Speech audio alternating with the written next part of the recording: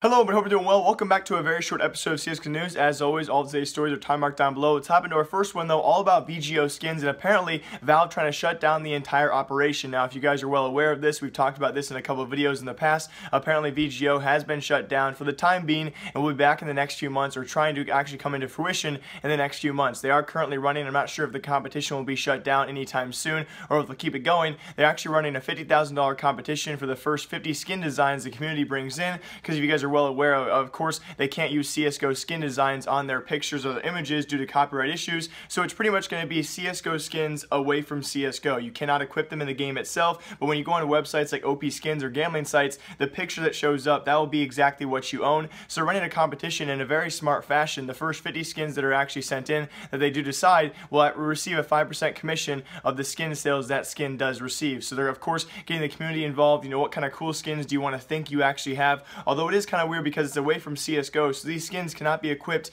in any game out there for the time being. So it is a bit weird. Although it might look cool on screen, it's really not. It's not really what it says it is. You can't equip it in game. You can't use it to your own advantage in any other way besides gambling. And I do also want to stress as well, the VGO situation was not going to help CSGO player base at all. It's not going to solve our issues over here. But for all of you gamblers out there, it is probably going to be a solution to the 7-day trade ban, which I do still find to be very unfair by Valve initiating that about a month and a half or a little over a month ago. So it would solve that issue, but for the time being, we also have, thanks to ZDK actually sending me these tweets on screen, we first have Nancy, and again, I actually love Nancy as well. I'll link both their Twitters down below. They actually did realize that yes, OP Skins has deleted their initial post, their partnership post with VGO. This is a huge announcement because, of course, OP Skins, the largest marketplace out there to buy and sell these skins, and definitely would be a hefty partner for them to have. Apparently that post has now been deleted. I think the main reason why was because the initial launch for this was going to be the 21st of May, a week ago, actually last Monday as well. That did not, of course, it failed to come to fruition by then, and after talking to several owners out there, it does seem it's pretty accurate. It's going to take a few months for them to actually come back,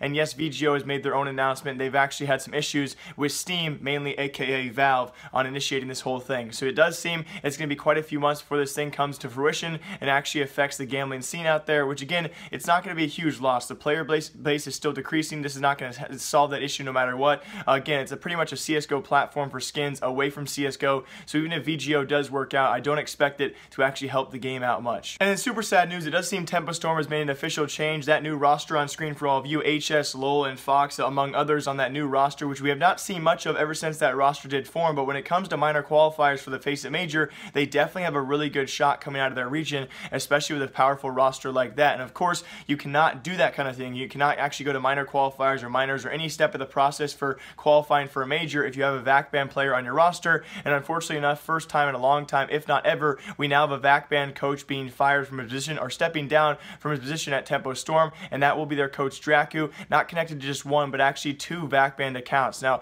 I do want to clarify as well, the entire team and the staff over there did clarify through the actual recruitment process, they had no idea, of course, they had no idea he was actually connected to VAC banned accounts, and very, very sad news to hear, quote unquote, they were interviewing, I believe it was actually Ricardo or Fox, and he pretty much said that once the coach Dracu knew that they actually had found out, he pretty much stepped down and said he knew his time with them was over. So it's very, very sad to see this kind of thing. Of course, it's kind of a two-sided argument here. Should you have a VAC banned coach, a coach that obviously will not be cheating anymore in the future? He cheated maybe in the way in the past. Is it fair to kick a coach because he has a VAC banned history?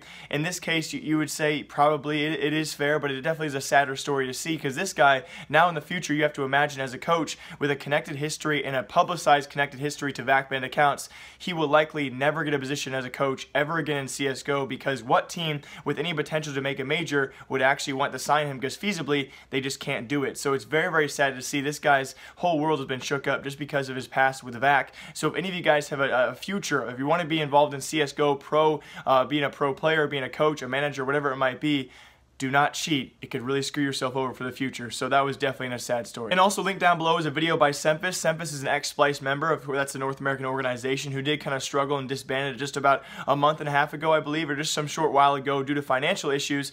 They will continue in other organizations out there, other teams out there, but unfortunately for their CSGO team, it just was not enough feasibly to continue on. Now, we actually had Semphis we don't see this too often, a player coming forward and actually discussing exactly what happened inside the team. I'll link his first video down below. It did end very abruptly abruptly. So I think a part 2 video is coming soon. I will link that in the future, but it's really cool to actually, look at the inside of a team and see the struggles of a smaller organization out there. The first one that Semphis discusses on extensive notes is actually, of course, the financial struggles of being forced to have players fit roles that were not their initial roles because they couldn't afford other buyouts to actually afford to salary other players up. And again, it was just a really kind of a hard story to hear as well, because when you think of a team like Splyce, you think of maybe back to 2015, 2016, I believe it was the MLG Columbus. It was one of those major qualifiers where they stepped in and actually, unfortunately, they made the major. I say unfortunately because they made the major and then they got dominated, and of course they were kind of the laughing stock of that. That's what you first think of, but you never think of the financial struggles between these players, having to play with players they maybe don't want to play with. And it was kind of a very, very cool video to see, but also kind of disheartening video to see the struggles of not being a top organization.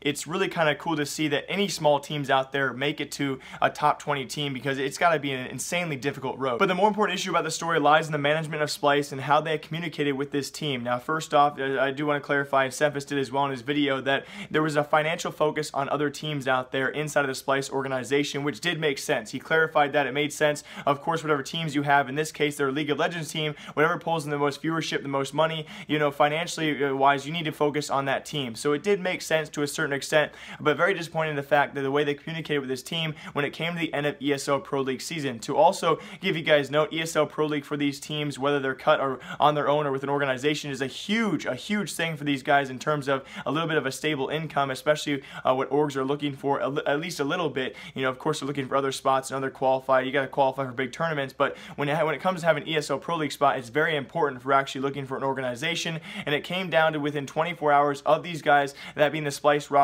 in their last 2 matches for ESL Pro League against Cloud9, that yes, they were told they were going to be cut. Now, here's where the big issue actually is, because they can no longer change players. Actually, I think Semphis did clarify it's either within 24 hours or within 48 hours. You need to actually make a player change to have that player be on the roster for those matches. And when it came to ESL Pro League, these last 2 matches, if they 2-0'd Cloud9, they kept their ESL Pro League spot. Now, also, they were told within 24 hours they were going to be cut. If the team had known this, they would have probably actually cut Exotic on that roster. So if they would have known they would not have an organization any longer, they would have cut Exotic. He seemed to be the least favorable person on this roster, but also he had visa issues. We talked about this a long time ago. It was actually Steele who called him out on Twitter and said, it is the most obvious thing to get. You must have a visa. It lasts for 10 years. Go to apply for it. But Exotic had no visa for this and therefore could not actually make the last 2 matches against Cloud9. They would have kicked him anyway and replaced him with Opper Ricky. Ricky actually had no organization or offer at the time, and he would have been a much better replacement than the player they had to replace Exotic with,